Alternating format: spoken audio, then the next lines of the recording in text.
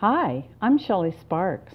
I'm here today to talk to you about one of the most important things that you can learn in terms of Feng Shui to improve your luck. And it is about how you place your bed in a room. The principle is called the command position. And this is from the perspective of the Black Sectantric Buddhist school of Feng Shui. So there are other schools that have other perspectives and other things to teach you. But here is what I have found in my work with hundreds and hundreds of people that has been very successful in helping people take charge of their life and live a luckier life. So if you look at the way that you enter a room, and that's what we have to look at right now, you'll see that the doorway is right down here.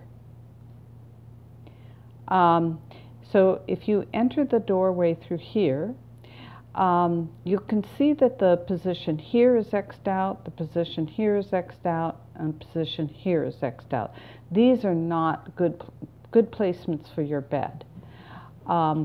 They don't give you a view of the door, or they are right in what they call the mouth of Qi, which is it's a very vulnerable, it's a vulnerable position to be in. So what the most important things that you want to look at when you're placing your bed is the relationship to the door is the most important thing. That's where energy comes in, and that's what can nourish you while you're sleeping. And the important principle is that you should have the widest scope of vision. So in this corner, you can see that when you're in bed, you can see the entire room from your bed. Also, you should be able to see the mouth of Qi. That gives you power and control over the door. And you should not be in the mouth of Qi, in this position.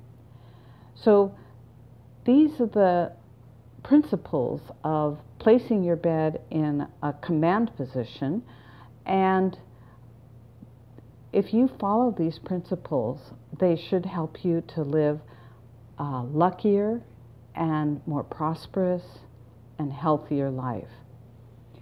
This is Shelley Sparks. If you'd like more information about Feng Shui, check out my book, Secrets of the Land, Designing Harmonious Gardens with Feng Shui.